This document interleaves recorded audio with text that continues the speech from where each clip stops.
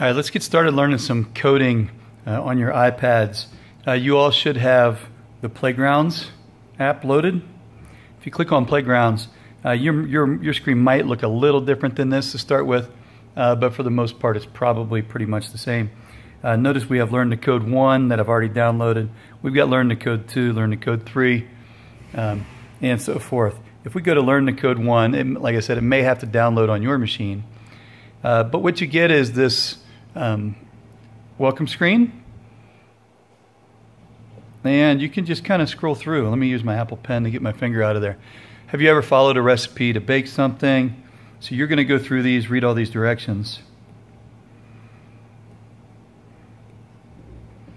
Or follow directions to assemble something cool.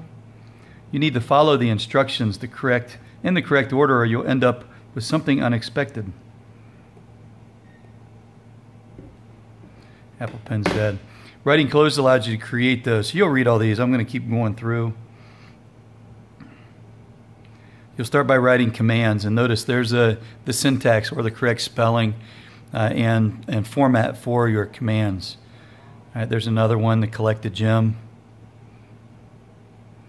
And notice that the words are mashed together. It's punctuated, really to keep the spaces out and save some space. All right, so I've already started this one. You can see over here on this area.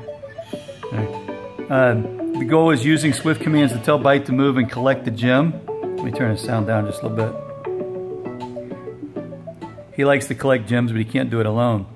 So you'll go in here and you can get rid of your stuff if you want. All right, so I'll get rid of this stuff. And all you really need to do is click. All right, so if you take a look at Byte over here, he's got to jump so many spaces to get the gem. All right, so you can tell him to move forward, and let's say I just have him move forward and collect one gem, or collect the gem after 2 moves forward. There's 2 moves forward. He tries to collect the gem and he doesn't get it. All right, so then we have to go into here, and we can hit enter and go down. We need one more move forward in there. All right, and then we can backspace that. And let me try to run this code.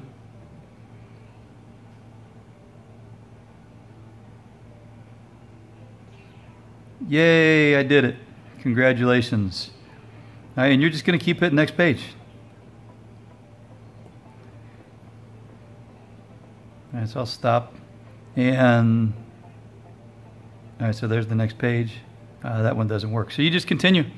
Pretty fun little game.